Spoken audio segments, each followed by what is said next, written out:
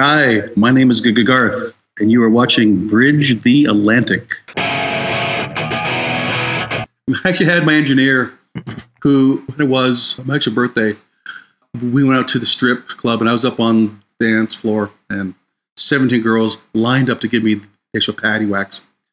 And all of a sudden, like the first girl slaps me, happy birthday. The next girl takes off my belt and kind of hits me in the back with the belt. I'm like, oh, that kind of hurt. The actual next girl was a full dominatrix, thing. And she hit me and she went whack, like came back. I went, oh, that kind of hurt, but it kind of, actually was like, oh, okay, good, cool. This next girl just unleashed the belt as hard as she could. My actually shirt ripped. Oh. Had a welt on my back, this big, blood everywhere. I'm in tears. I went, let go. That hurt. So my friend who actually set this all up, my engineer, just kind of was looking at me, he was in tears, laughing, and I said, I will get you back. So 9 years later, I'm in Queens, and every day these two New York City beat cops came by to have lunch. They were metal fans. They love metal. So, of course, I'm actually talking to them. So I go, hey guys, I'd like you to do me a big favor. What? Well, my engineer's coming here in about three days. Would you mind taking him back to the airport?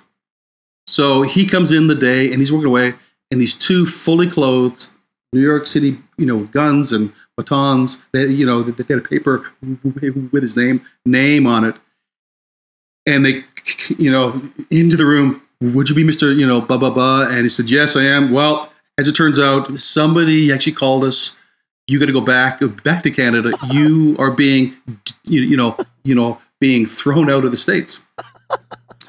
And I was in cuffs up against the wall, and I was being frisked, and he's walking down the hallway, and he's like, yeah, I've known Garth for a long time, and he was literally shitting his pants.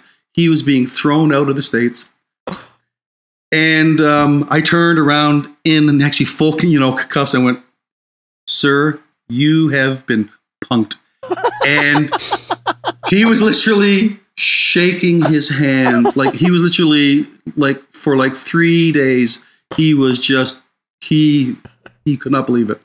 So the lesson here is don't piss off Garth, because do not, he might even wait nearly a decade to get back to you. I'm going to wait 9 years. You hold out for a long game. Well, you got Sometimes to. you have to, right? Yeah.